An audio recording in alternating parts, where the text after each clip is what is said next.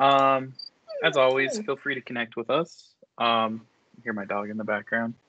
On our meetup page where we're posting all of our up and coming meetings, our YouTubes where recordings of these, if you ever want to circle back or check something out again or share it with a friend, feel free to reach out to any one of us. If you have any questions, comments, concerns, like to see any topics, anything like that.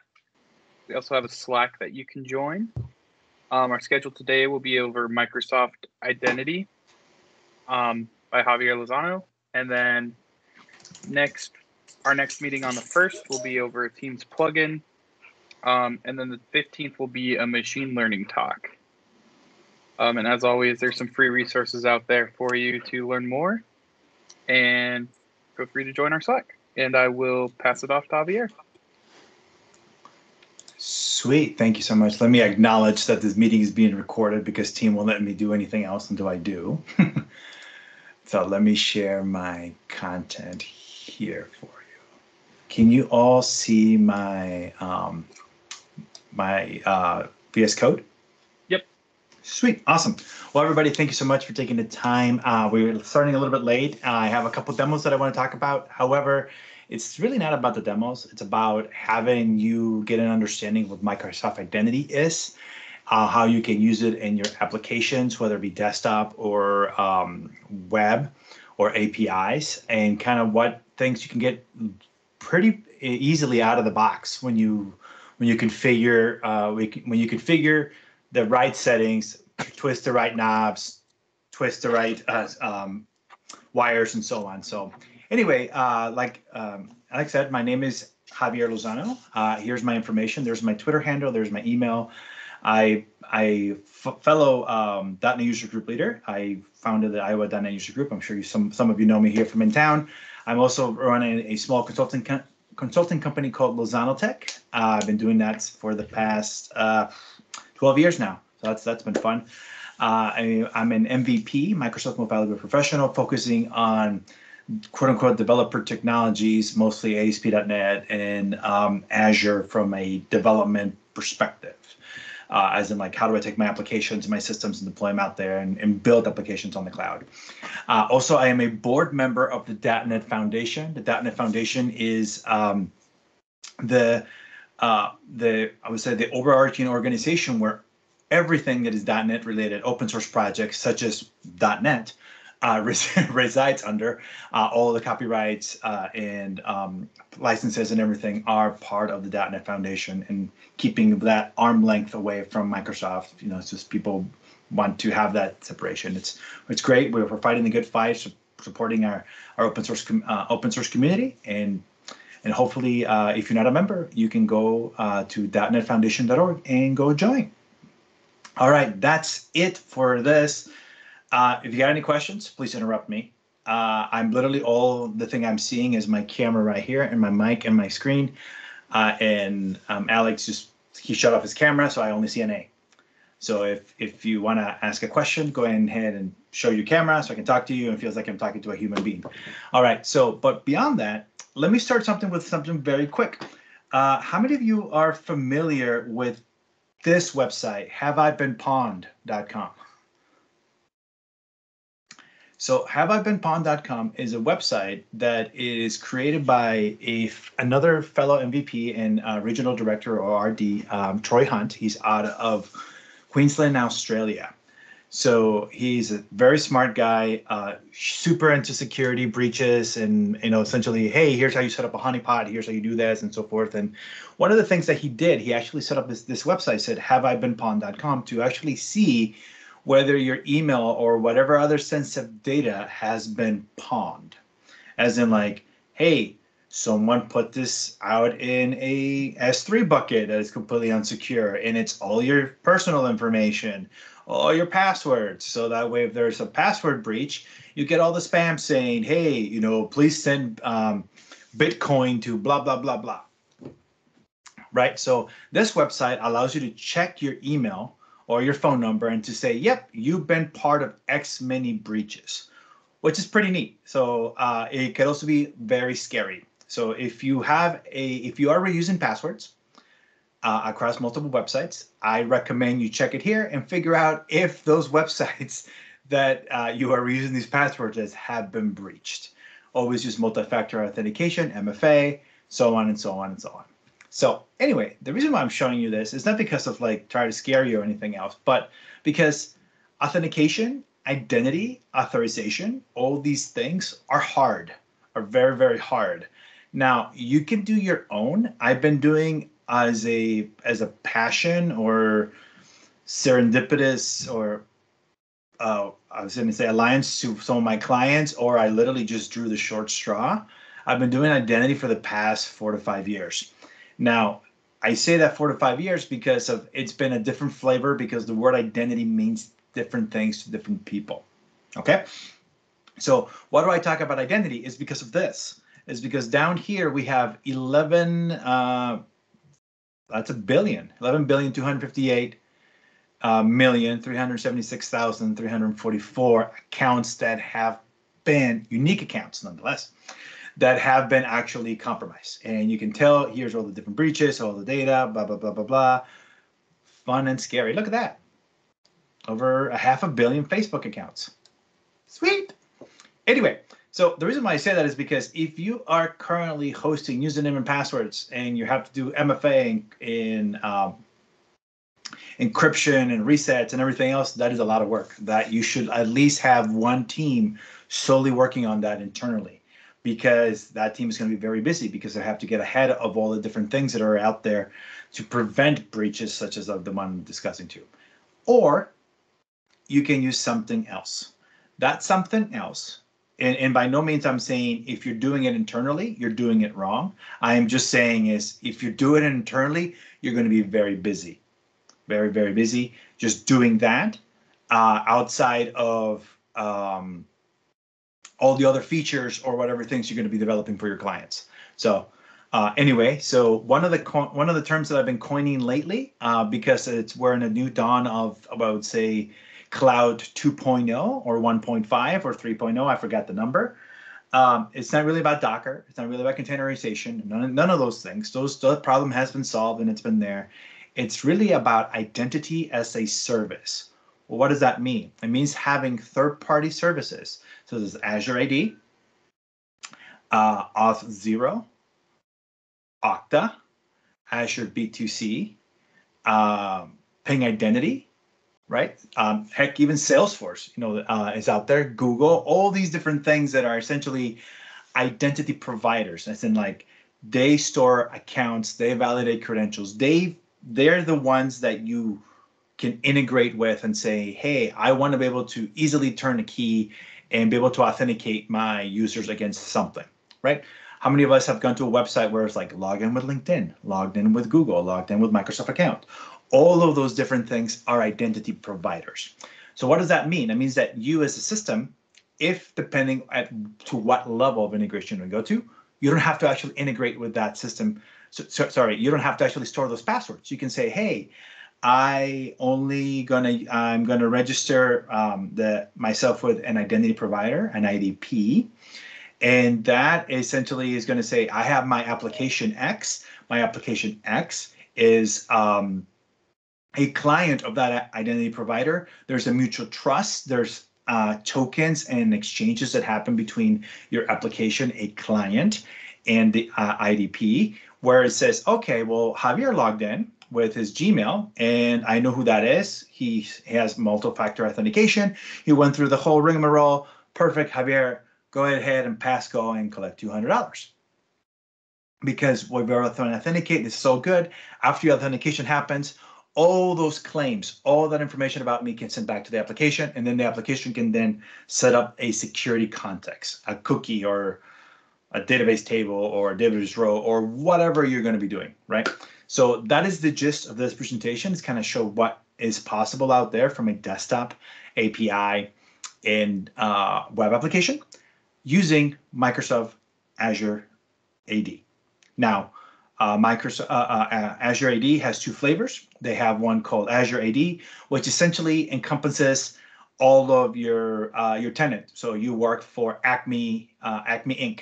So you have Acme on Microsoft.com. That company has Active Directory, Azure AD, which could be synced from on-prem, whatever thing that you may have. Those passwords are kept secure for in Azure AD.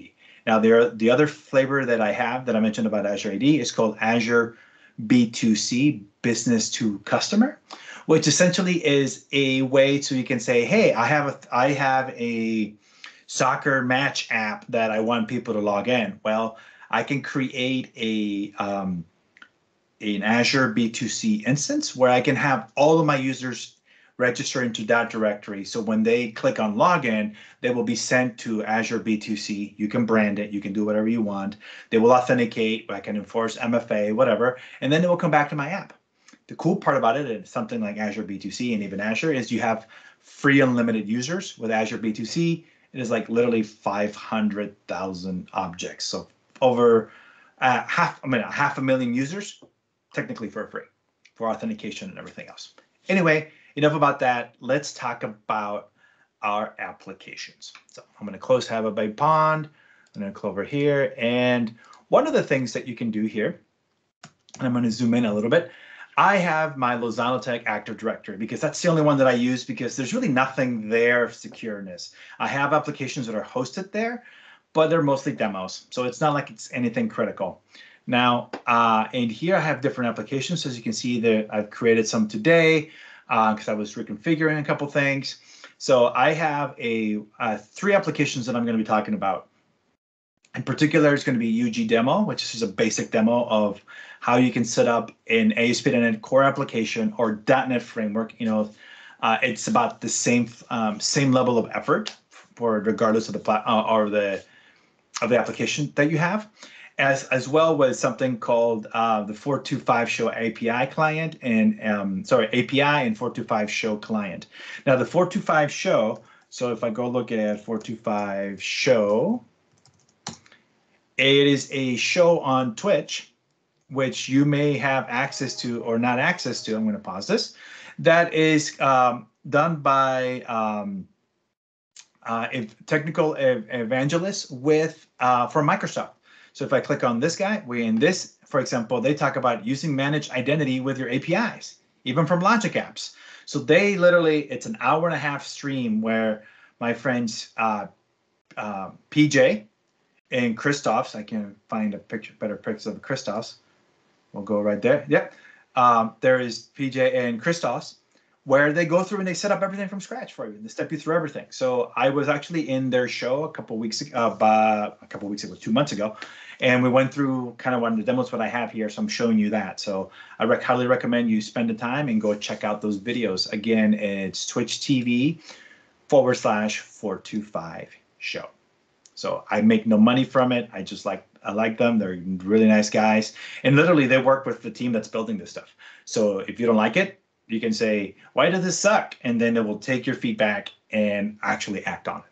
So anyway, so let's talk about application registration. So if you have access to this in whether it be a sandbox region or in your Azure account or whatever, you can go in here and manage users, manage groups, manage external identities, as in like, hey, here's Google, here's Facebook, here's blah, whatever.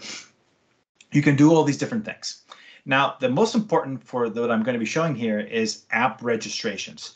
App registrations is when you can actually come in here and say, hey, I am going to be creating applications that are specific to my to what I'm trying to do, and I'm going to be using this instance, this tenant of Azure AD, that is the Lozano Tech tenant ID for all my demos, right? So essentially, that's gonna have my users. That's gonna allow me to authenticate. That's gonna allow me to do everything that I need to for it from whatever perspective.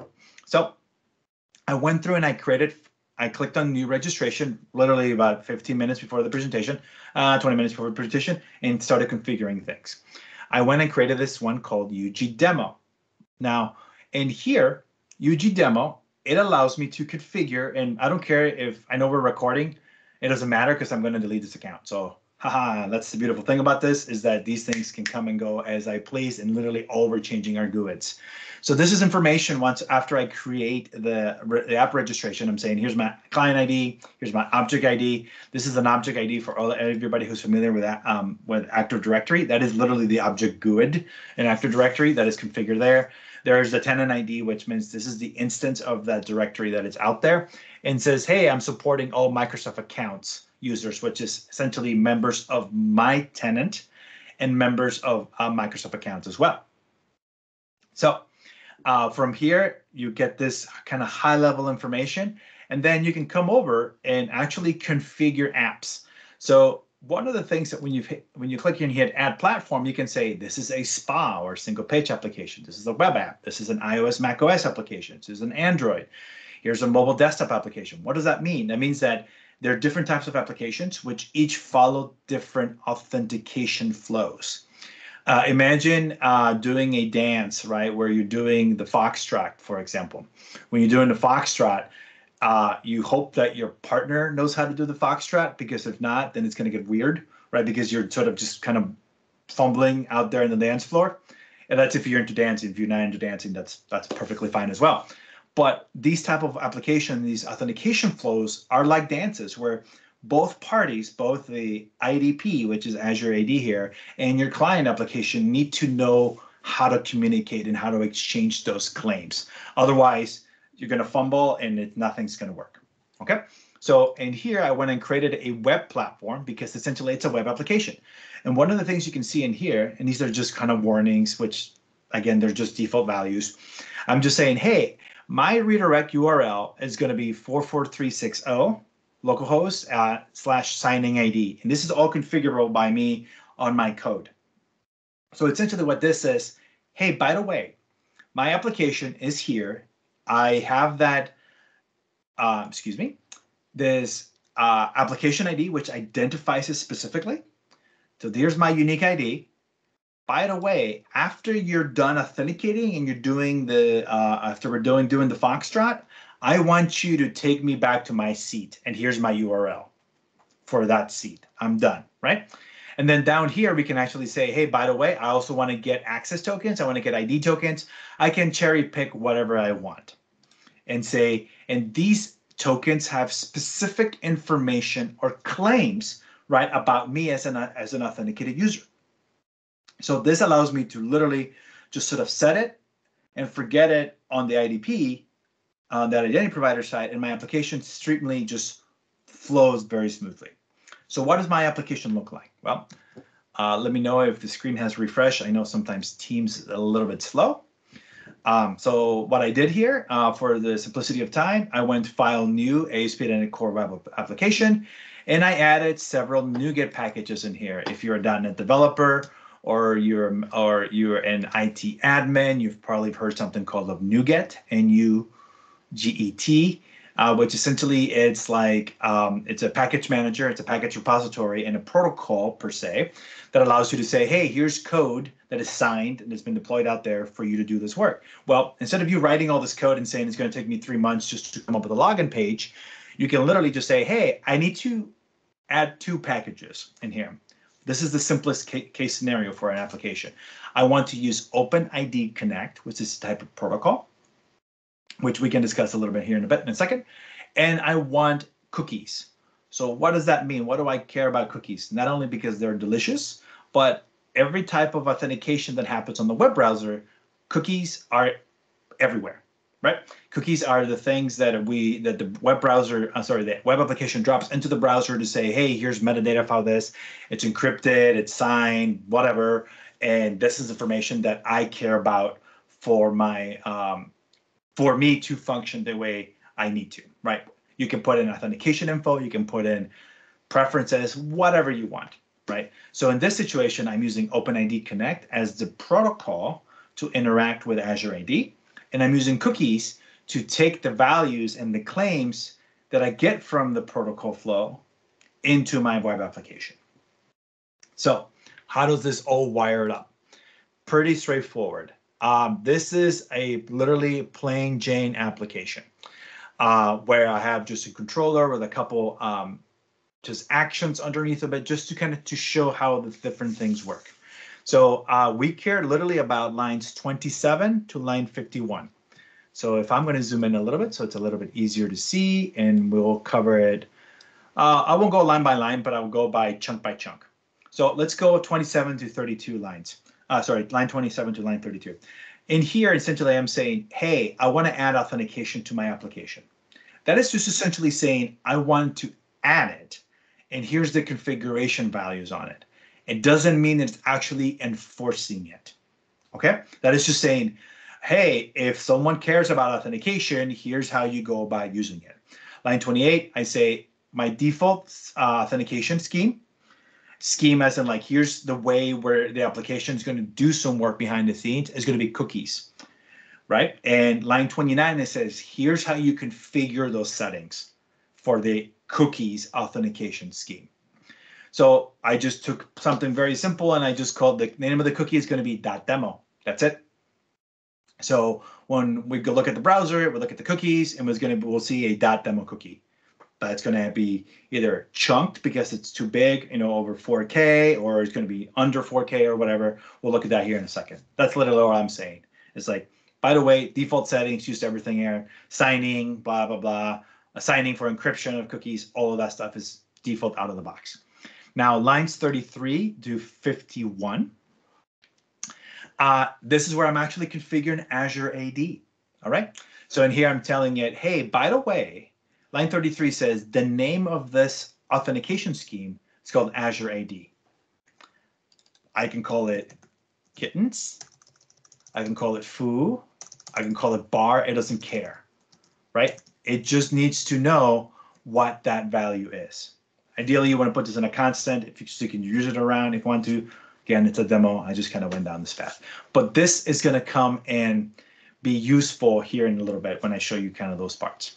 Lines 35 and 36, I'm essentially saying, hey, by the way, the authority, the IDP, the thing that knows about this OpenID flow lives at this URL, at the URI, right? login.microsoftonline/common. Now, /common, that says, hey, there's different settings, which we'll talk about it here once we go into the other demo. But, /common, /consumer, /GUID. Those GUID act in actual GUID. And we'll talk about what that means in a second. 36 is the client ID, literally that I copied and pasted from Azure over to here. Sign-in scheme, by the way, line 38. Line 38 connects the code that was in line, excuse me, I couldn't scroll. Line 28 and line 33 by saying, hey, by the way, after you phone home, after you saying, hey, you're fully authenticated, and we need to store information, you're going to hand this over to this other scheme. So you're going to do your work, you're going to authenticate, you're going to do the dance, and once that's done, you're going to take it over here, and this other thing is going to take over. Okay, and that authentication scheme is going to do whatever it needs to. And your job is done. Thank you very much, Azure AD. You've been really helpful. From here, line 40 and 41, I'm saying, hey, I care about an ID token, right? Which essentially is like, I don't care about any other information associated there. I just care about the ID token of that user that authenticated, right? There's something else called an access token, which I'm sure you probably have heard about if you're doing anything like OAuth or anything or API authentication, which essentially says, here's the access, here's what this authenticated user has access to. Here are scopes, here's blah, blah, blah. Here's time signatures and everything. We'll cover that here in a second in the next demos. The callback path, this is what I mentioned before in that when you add that redirect URL /signing AD. And then here, I'm just literally taking it up to a next level. I'm saying, hey, by the way, I want you to validate the token. And I want you to make sure that that token has a valid audience that this token is literally intended for my ID. So that means that I can't log into Foo app that has a different token and send this across to this one, because you're literally going to say, I don't care about the Foo app token. I care about my bar app token or whatever, right? And then name, claim type, and roles, like make sure that these names sort of match. You don't have to have any of that. You can shut it off, right? You see where it says validate issuer equal false. I can set validate audience equal false if I wanted to as well. Anyway, any questions thus far? I'm kind of going about this a little bit all over the place. Nope? Sweet. Awesome. So what I'm going to do is I'm just going to run it. I'm going to run this bad boy in IIS Express. I do have a quick question, Javier. Yes, sir. If you turn audience and issuer both to false, is that basically a way of saying if you have any Microsoft token, I'm okay with you hitting my stuff? Yes, essentially what it does. Okay. Now, and you're going to have to turn other things off as well, because they don't want you to be like, okay, well, you signed your life away. Good luck, right? There's other specific things. In other words, you can do that, but it will take some work. And by some work, it's like you have to know the combination of it is. Just because if you think about it, it could be a lawsuit waiting to happen. Right? It's like, well, I just pushed this button. It's like, yeah, but did you know why you were pushing the button? No. Right. So, but more traditionally than not, you don't want to shut that off. Gotcha. Okay. Yeah. Thanks. So yeah, no problem. That's a very great question, by the way. Thank you so much. So what I'm going to do here, actually, I'm going to use this in incognito mode. I'm going to put the wrong thing. Sorry, come on. Helps if I use the right keyword. I am on my Mac and I'm on Windows, so I'm trying to remember the keystrokes, and I literally just had the world's biggest brain fart when it happened there. So my apologies for that. So in here, what I'm going to do is there's an endpoint called home. There's an action called login under the home controller. So let's go look at what that looks like quick. So I'm going to go here. I'm going to go to home controller, login. What I'm saying is in line 4 in descend and saying, hey, by the way, I want you to redirect to /home/diagnostics, which essentially is going to echo what's in the cookie, okay, after authentication. However, I want to challenge you. Not like a challenge doesn't do this, but in the web terms, when you say challenge, essentially means authenticate, right? I want you to provide claims. I want you to provide something. The challenge could be an SSL cert, could be basic authentication when the little browser box comes up and you type in username and your password. It could be a OIDC flow, whatever those things are. And the web application, your web application will then handle the right flows from that perspective. And here, as you saw in line 43, that is where that name comes from Azure AD. Remember when we configured that authentication scheme? Those names have to match. If I put in kittens in here in line 43 and I leave that to Azure AD, it's going to blow up because there's no way they can actually say you have nothing configured.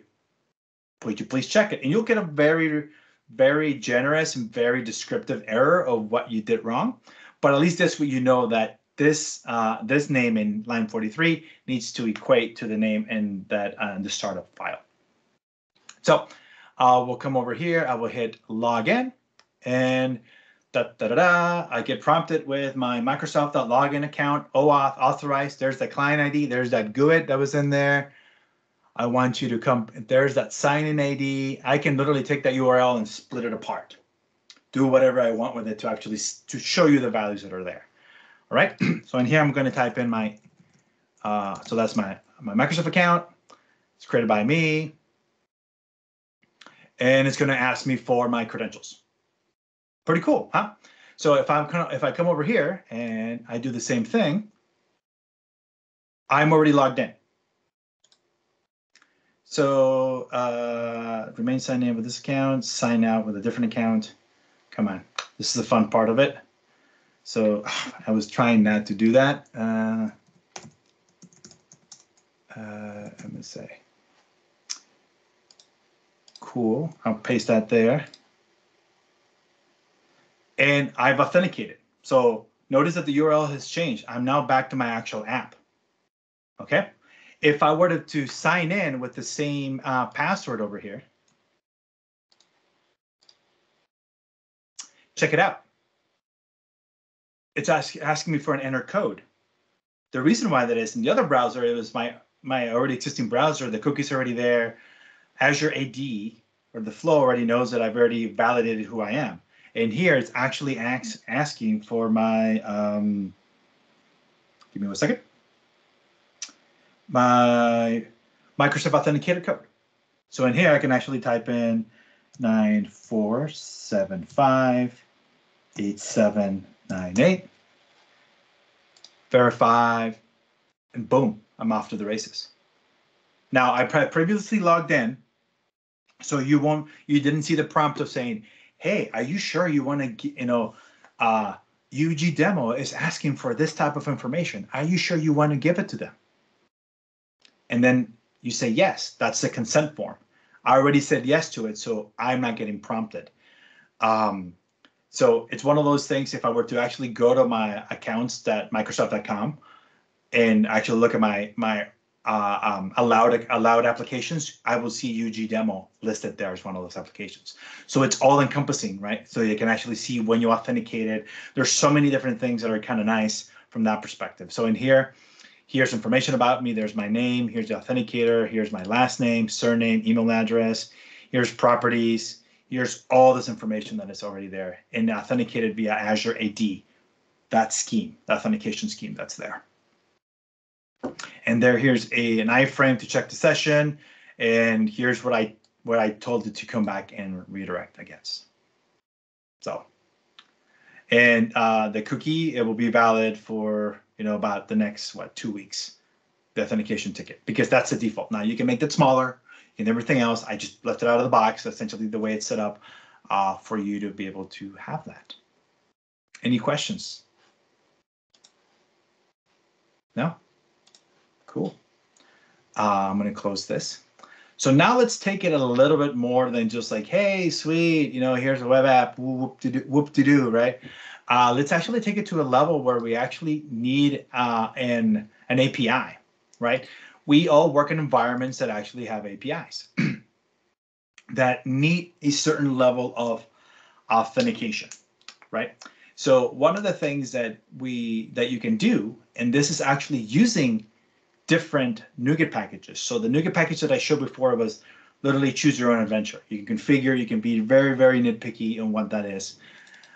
There's also another NuGet package called Microsoft.identity. This is and now we come to the title of the presentation, .web.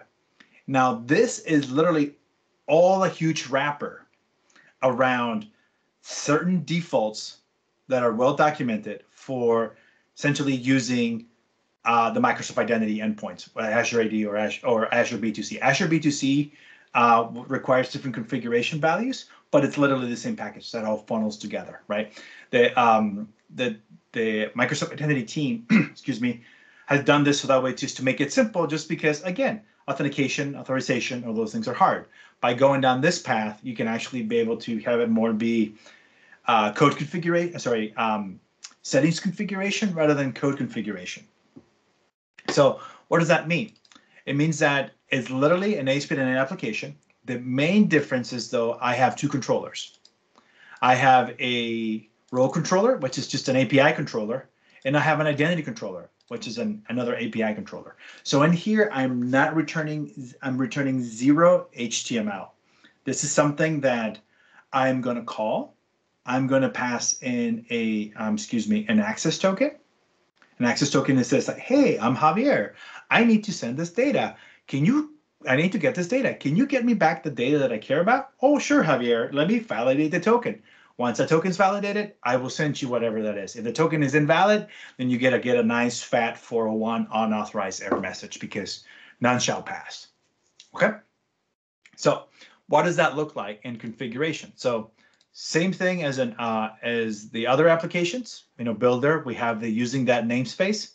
And literally, instead of saying that add authentication cookies, that add OpenID Connect, that add, we have a one-liner, classic Microsoft, right? Where it says add Microsoft Identity Web API Authentication. That rolls off the tongue. So that's Web API. If I were to go services that add Microsoft Web App application, that is for my MVC or controllers or HTML. Okay? That configuration is all configured out here. This is the client ID for that application. So let me come up for that API. So let me come to Lozano Tech. show425 API. It's that ADBC 6 blah blah blah whatever, ADBC 6 blah blah blah. Literally the same values. The difference is here, I'm now telling it, hey, by the way, the application lives in this domain. The tenant ID is common. So remember I was talking about in the other endpoint there was slash, the other URL was authority/common. Well, the reason why that is because we have different things. We have, if I want to limit things to just a tenant, to that specific Azure instance, I will give it then the ID of the directory, aka this GUID. If I wanted something else, common organizations, common would be like, hey, use any organization plus Microsoft account. If I want to say just use Azure AD directories, so Contoso, Fabricant, whatever other bus thing that's out there, only use those that on MicrosoftOnline.com. If I only want to use Microsoft account, then you set it to consumers. So I can choose my own adventure. So by going with common, it gives you the breadth of using both, all of the directories and all of the personal accounts. So sort of a context there. All right, so that's been set up there. Now, one of the things that once we show that there, so literally that just reads those values and plugs it in and just computes it by literally just setting values across. And then down here, the one thing I did not show was this. In the other one, where we actually have to say, this says, I want you to add authentication. This says, by the way, I want you to enforce that authentication. In my other example, when we're doing that from direct, that UG demo also had these two lines of code saying, use the authentication and use the authorization. Make sure that the user has access to these things and has the right set of claims for able to actually execute this. And then line 47 says, hey, by the way, for every single controller, every single endpoint that API is in here, and everything needs to be authenticated. So this thing is literally locked down to the most possible lockdown way, right?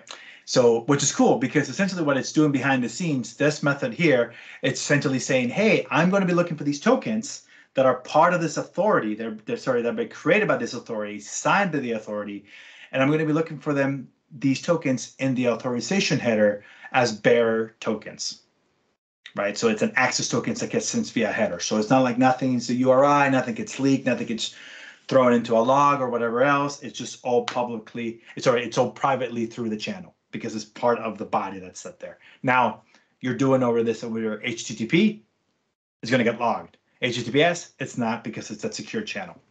Okay, so in here, I can run the application, do whatever. There's really not much to show just because it's sort of plain Jane.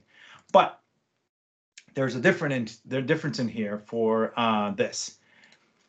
If since this is an API, I have to come in here and say, I need to expose an API. This essentially is, I am defining scopes, right? And a scope is to restrict access to data and functionality protected by the API. So this means that these tokens have to have the right value, I can have multiple scopes and I can say, hey, by the way, Javier, I need you to get a scope for read and not write. Or I need to get a scope for write, but not read. Or I need to get a scope for list only. So I can only view the list. But if I want to look at the individual item, I need a different scope of reading that individual item. So you can get down to that minutia if you want to, and you can define all of them here. And here, for this simplicity, I went through and I say, hey, we're having a demo. This is the name of the scope is demo.read. That's all it is. It's a very simple scope, which is like, hey, it could be demo.list, demo.write, whatever. It doesn't matter. But what essentially is saying here, here's the fully qualified name of this scope.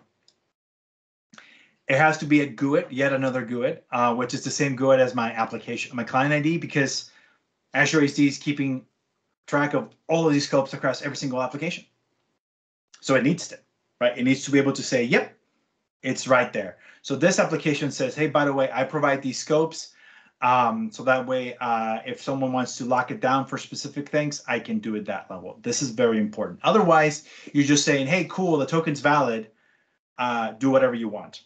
You can get down to another level of granularity by creating those scopes and actually adding that those individual pieces there.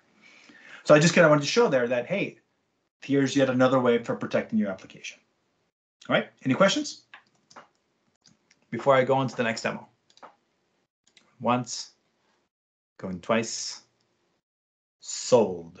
All right, now this application, I decided to go a little, I was gonna say a little old school, not old school, but a little bit different. SAML app can I be designed, of course, because I don't have the designer up. So anyway, this is a SAML application, a desktop application. It could be a WinForms application. It doesn't care. This application is the client. So what does that mean? This application is actually going to leverage Azure AD to authenticate and to set information about itself. How many of us have launched a desktop application and we get the little pop-up where it says, log in with Gmail or log in with whatever, right? Our mobile applications do that all the time. Where you click login, it can either flow to a different view and it's just like, oh, let me log in with Apple ID or let me log in with whatever, right? You can easily set that up that way. Well, in this situation, this application is actually going to be using Azure AD behind the scenes. Now, this is it's a lot more involved than a web app because it's a desktop app and it's got to do certain things in a certain way, excuse me. So what is those certain things? So in particular, if I were to show you, it is using, remember we had Microsoft.identity.web. This essentially is using Microsoft.identity.client.desktop because there's a bunch of stuff in there that essentially this NuGet package uses this NuGet package. And the reason why it's there is because this thing will actually invoke a window, a pop-up window for the authentication to happen. So it needs to know about UI threads. It needs to know how to host a web browser inside of it.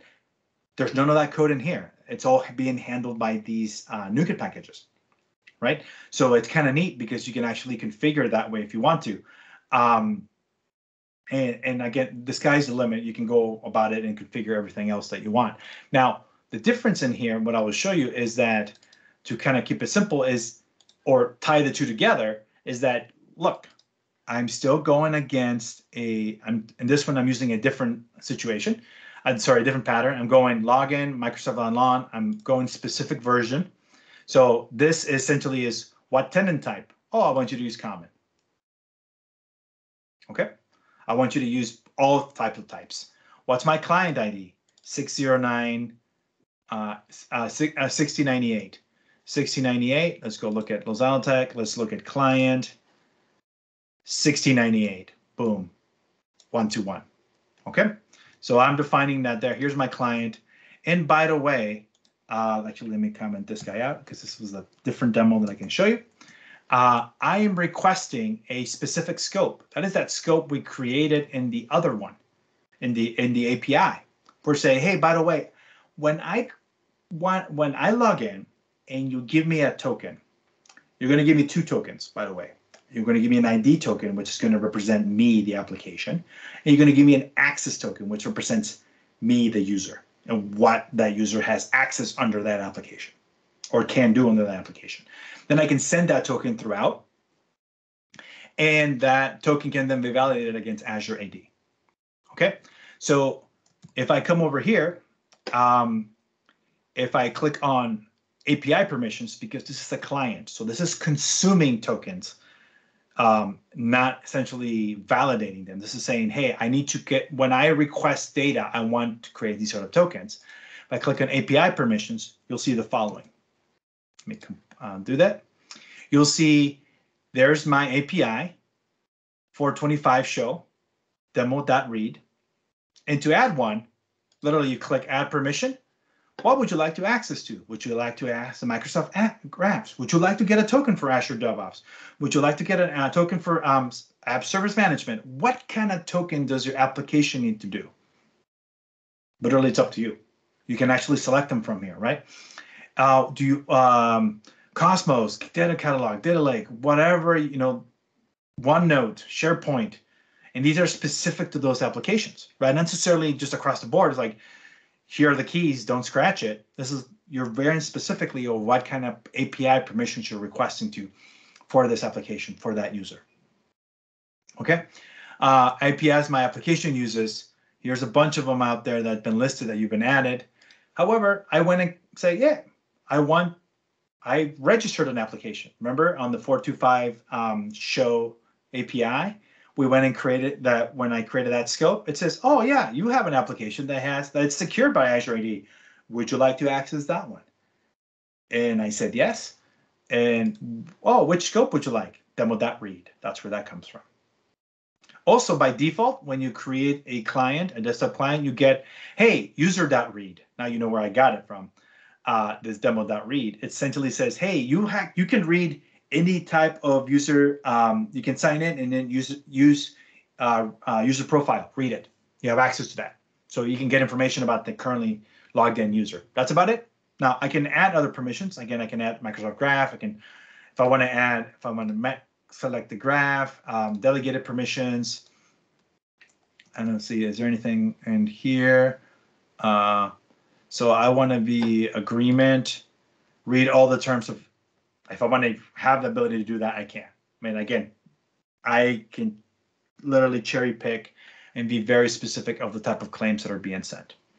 So what I'm saying here, when on this application, and by using in line 22, I'm saying, hey, I want to create that token only with this claim. I don't want any more claims. And we'll show you kind of how that works in here in a second. So when the application starts, there's going to be a button. There's going to be a window. It's going to say sign in button. What it's going to do, it's going to go and create a public, this is a wrapper. So if I go in here and go to definition, this is a wrapper, a static object, because it needs to be static because it's an in-memory of the application. This is about the only times that static objects or God objects are okay, because it's an app. It's a desktop app. It's going to be running in there until the user clicks it off, right? So you need to have that information in memory. So I'm reading the client ID. I'm reading the instance of the tenant. I'm reading the tenant. I'm formatting the authority. And I'm saying, hey, by the way, start creating this application builder with this metadata, right? Give me the scopes, give me the IP address, give me values, whatever they're there.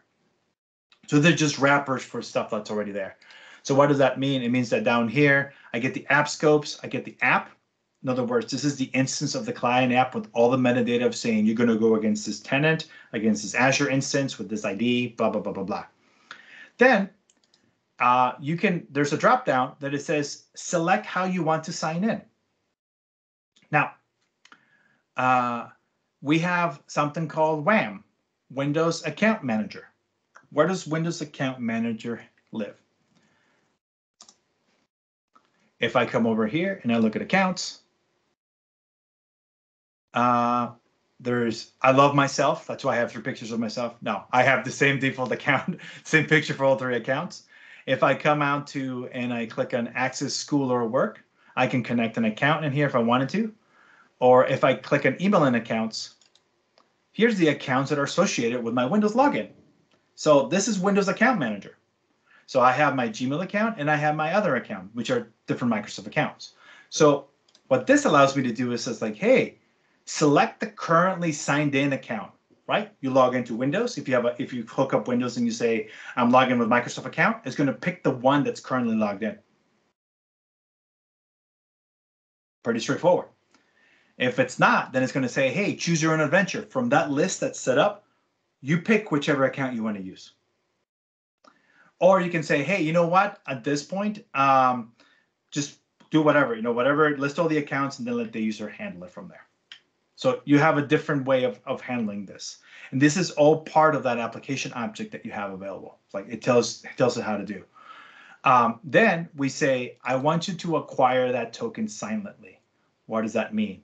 Here's my tokens. Sorry, here's my scopes. Here's the permissions that I care about. Here's the account that I have. You know where you need to fall. You need to phone home.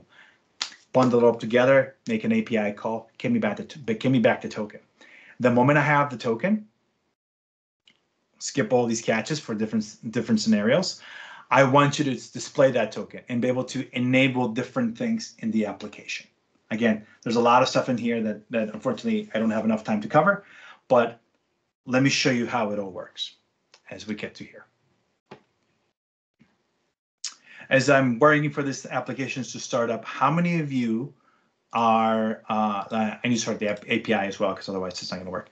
How many of you have desktop applications that you have custom authentication with, and just kind of wanted to know if you're using that or if this is completely unnecessary for you? Going once? Twice? Nope. Well, Alec, you can let me know if someone peeps up and says and has that question. Really quick here, that localhost 44363/identity. This is that AP. This is a 425 APO. I'm sorry, API app. Notice that I got a 401. Means I'm not authenticated. I cannot view this app because I didn't give it the right token, so it failed. It told me none shall pass. This is what the application looks like. The account is used to sign in. The account used to sign into Windows, one of the accounts known by Windows, or any user account. In other words, you type in whatever you want into that text box. So let's see what this guy looks like. If I hit sign in, sign into your account. Pretty cool, huh? I cannot go. You can't hear it, but I can't select that other window because I need to authenticate. And hey, we found an account you can use because you signed into it. It is part of your Windows. Would you like to use this account? Sure. YOLO. The moment I do that, remember that was that saying, hey, let's get that token behind the scenes. Let's go and get that information. Great. Here's the information that the token has. It has my name, my identifier, and where it actually authenticated from. If I were to select this value, and if I were to go to this URL, jwt.ms, JWT JSON Web Token. Okay. Oh, come on. JSON Web Token is a format. Actually, it's an RFC of self-signed tokens using JavaScript. So they're using JSON object notation that essentially is composed like this. We have a header, we have a payload, and we have a signature. The signature is composed of the header and the body, the payload. So if I were to look at it, this is nothing more than a base64 decoded encoded value. This is base64 encoded. This essentially is base64 encoded of a SHA-256 signature hash. So, but it's created by computing these two values. So what does that mean? Even though it's 64-bit and 64 base encoded, base 64 encoded, excuse me, I can view it, but if I were to change it, the signature is invalid because the signature is signed and because the signature is hashed. So yeah, I could tamper with the token, but by tampering it, I already made it invalid. Pretty neat. So it's sort of a self-signed certificate. It gives you that value to the ability to be able to say, yep, hey, the information that's here is correct. It will always be there. Yeah, it's visible, but it can be mucked with. So at the same time, be careful what you put in these claims if you're generating your own tokens and whatnot. But let's go look at it. The header assist is the JWT. It's the algorithm is 256. Here's the unique identifier for the actual tokens by actual signature that signed the token. Here's the version. Here's what issued by this. Here's the subject. Here's that unique ID. Here's the audience. That's the client. Remember when we said validate audience? That's where that same GUID comes from. Here's the expiration, where it was issued by, when it cannot be used by, the name, the username, different information about it. That's the object, sorry, the ID token. If I click on it here, you see the claims. This parses it. So this guy will expire on May 19th, which is today at 2:55 Columbia. So this is GMT -5. So I don't know what that is in US, can't even think, Central Time. But anyway, so the thing I was going to show you here was this. If I go to the access token, The access token, same thing, literally same structure, different data. The difference is in here now, this says, hey, by the way, your scope is demo.read. So there's other information in here, so you have the ability to use this scope. So when you call an API, the API will say, hey, by the way, here's the token that you have, so you can check, do you have the scope?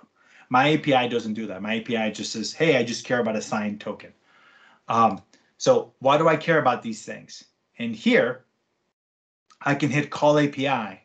Call API will actually call this token, will call this endpoint, and will get me data for it, and it will echo it back.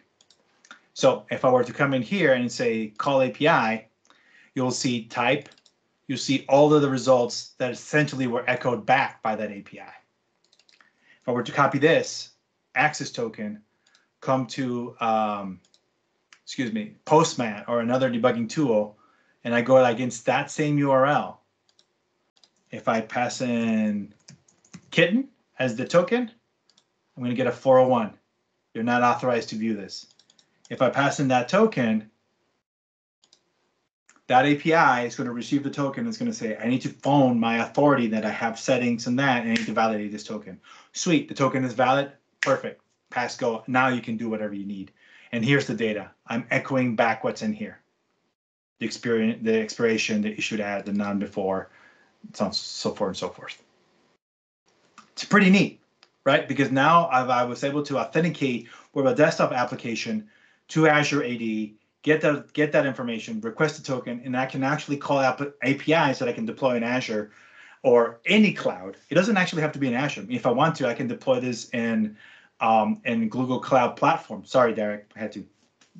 That was the first cloud that came up to my mind outside of Azure. And I can still have that application deployed as a Docker container running there, but that application can still phone to Azure AD to say, hey, validate this token. Welcome to the new world. That's how awesome and open these things can be. Really quick, I was going to show you something here, is that I had another scope. Let me comment this out. Let me comment this back in. This is graph.microsoft.com user read. So I actually want a scope for user read on the Microsoft graph. So remember, I had two scopes listed here, the demo read and the one. So I'm now requesting the demo I showed was just this permission. So if I were to pass this to the Microsoft graph, it will error out and says, you don't, what are you doing here? This token's invalid. Now I'm specifically requesting this token for the Microsoft graph. However, the way I have the code over here, give me 2 seconds, window. I need to comment this guy out because this assumes that I'm calling the API. The API that I just showed you. So I come over here and I log in. I want to sign in with a different account, accounts known. I'll select that same Gmail. I have my access token for that Gmail. I can now come over here. Remember, I was able to pass this in here. 401 unauthorized. It's unauthorized because it's not a token for that API. It's a token for a different API. Even though I logged in the same app, it's a different token, different scopes. That's the beautiful of the granularity. It's a token for the graph.microsoft.com v1.0/me, get me data. I just paste it there. Actually, let me do this foo so you can see it in here. Send. Come on, error out. Invalid token authentication, compact token, blah, blah, blah. Gives you the full details of what actually happened. And here I can actually pass that token, hit send, and it says, yep, here you go. You're Javier.